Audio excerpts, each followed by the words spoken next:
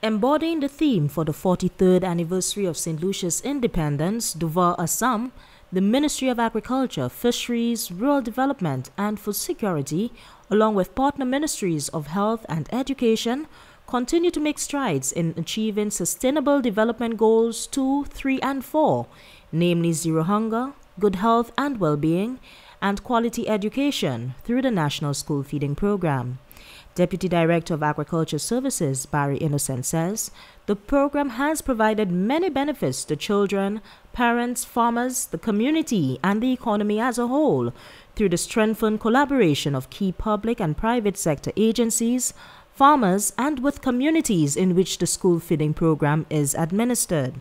This collaboration has taken place within the framework of policies that exist to enhance food and nutrition security, school gardens, school feeding programs, and to also engage the youth in agriculture. A comprehensive school feeding policy has been developed and approved by Cabinet, which among other things highlights recommendations for improvements of the school feeding program, including capacity building and institutional strengthening.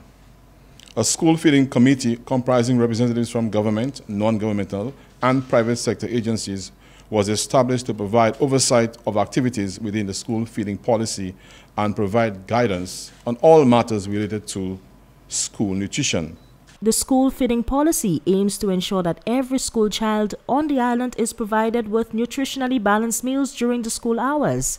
And while the priority of the Education Ministry is to nurture the intellect of students, this renewed partnership between the Ministries of Agriculture, Health and Education ensures that the government of St. Lucia's focus areas for youth development as it relates to their safety, security and well-being is placed into sharp focus under the work programs of the allied ministries. Food security and nutrition security are very, very critical aspects of national development. It is all well and good to have the infrastructure. It is all well and good for us to have thousands of visitors roaming the streets of Castries and venturing into the pocket communities to enjoy the scenery of St. Lucia. And that spells prosperity and economic growth, and it ensures that there's dollar circulation to pay public servants. But equally important with those initiatives are the little things that I said that we take for granted. Our children being fed. But is it enough just to ensure that they have a meal? What about the quality of the meal that we give?